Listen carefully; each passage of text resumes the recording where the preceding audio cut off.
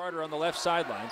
Starts curling around the top of the key, goes inside to McDonald, now to the corner on the far side where a three-pointer is lifted up by in a 2-3 zone being applied by the Lady Tigers. It's again to the baseline's right side to a wide open interior where Reese was able to stop a 4-minute and 16-second scoring drought. Reese now at the foul line, drops that off left of the lane to Smith, and there's that Wildcat where Puello now attacks along the baseline. Try to kick that one back out where it's controlled by Carter, move it to the left wing, and a three-pointer. Let's get it right back. Nothing there on the shot, so she goes to the posted up Reese, moving to the right side. She's able to get the angle and put that again off on the weak side by Manamalayunga. Back out to Thomas. Puello now with a quick touch to the left of the lane, and Reese, who's able to go as they're able to get the separation, and it's taken away on the outside again by McDonald to the rim. She scores.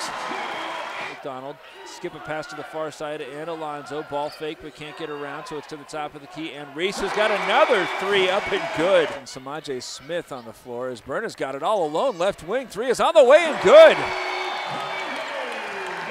Now is going to come out and offer a screen. Is instead had by Alonzo. Push it off to the corner, and Puello three-pointers on the way and good. Right side, handed off Richardson, but has the ball taken away by McDonald. One-on-one in transition. She goes to the left of the hole to finish. Airy gets her. Surveys as she now fires a pass inside to Bernice Dotish, who's got the catch and finish underneath. Able to get that one to Bernice Dotish. Now here's Nixon, corner three on the way, is up and good. And now the senior dribbling through traffic and eventually lets the buzzer sound as the Wildcats win it 77-42.